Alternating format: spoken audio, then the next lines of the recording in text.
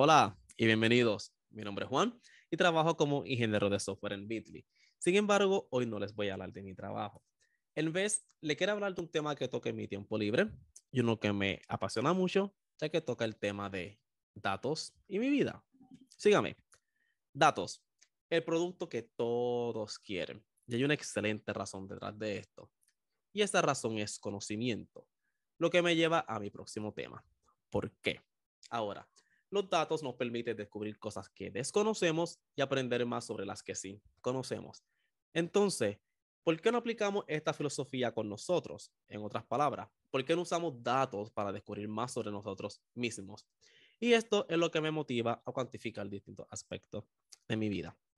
Ahora, en inglés hay un concepto que se llama quantify self, que podemos decir que resumen todo este movimiento de cuantificar cosas.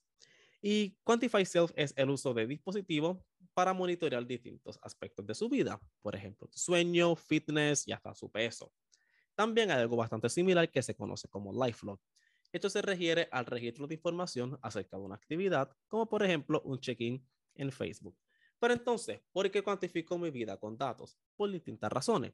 La número uno, y la más importante diría, es para aprender más sobre mí, por ejemplo, cómo me siento, mi ánimo, mis patrones de sueño. También lo uso para automatizar cosas y esto lo aplico más en el ámbito de Smart Home. Y aquí lo uso para ejecutar alguna acción X, como prender mi luz cuando algún número llega a un valor, por ejemplo, cuando es la hora 21.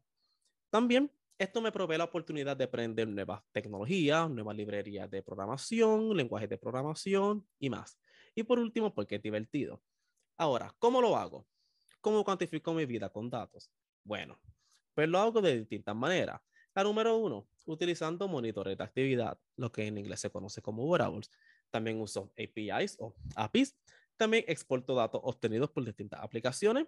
Escribo librerías de software, aplicaciones, uso sensores, construyo dashboard e introduzco data manualmente. Y ahora me gustaría enseñarles uno de los proyectos que he hecho.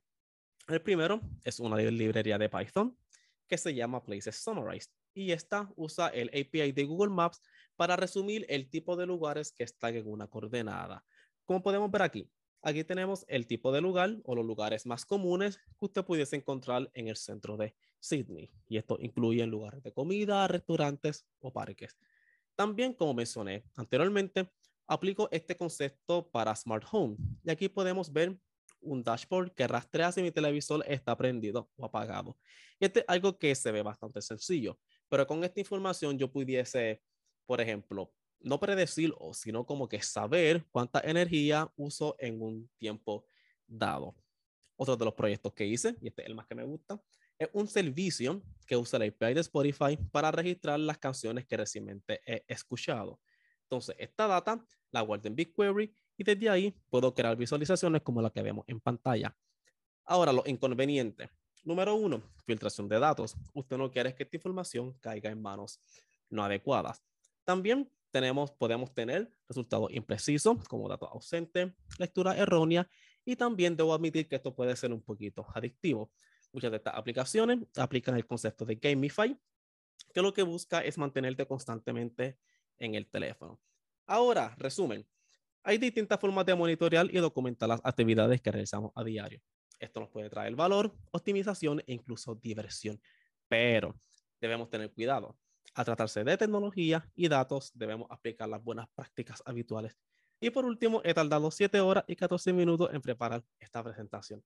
Muchas gracias por su tiempo y si tiene alguna pregunta, no dude en contactarme. Gracias.